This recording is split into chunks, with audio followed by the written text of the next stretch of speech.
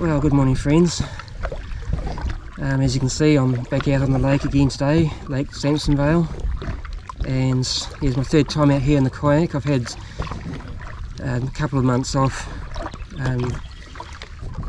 not so much due to the weather, but yeah, all the sunny days have been, lately I've actually been out hiking sort of up north, so and the few days I have been sort of, yeah, not hiking during the weekends. It's been, the weather hasn't been very good, so yeah, it's been a while, so but it's good to be back out in the kayak again.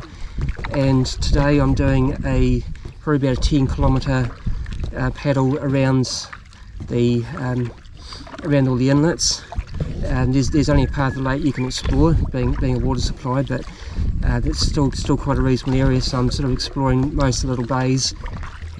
Yeah, some of these bays I have already explored by walking, but never out in the water before, so yeah, it's going to be really interesting.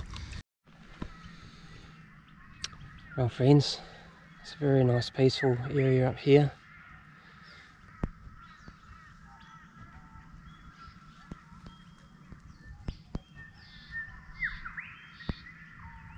The dam was built in 1976, so this area all used to be farmland and valleys. I think even the main road heading up towards Dayborough went through here as well.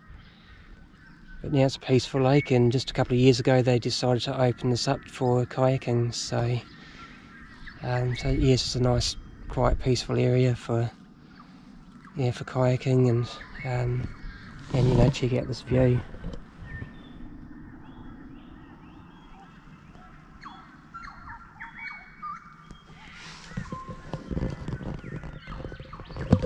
It's a perfectly calm area. Well friends, I've now made it back into Falcon Cove.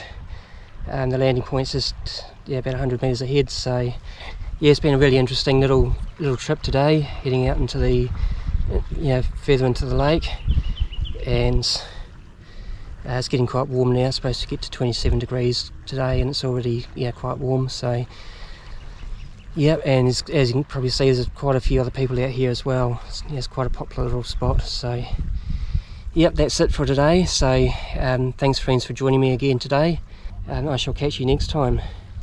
Ciao for now.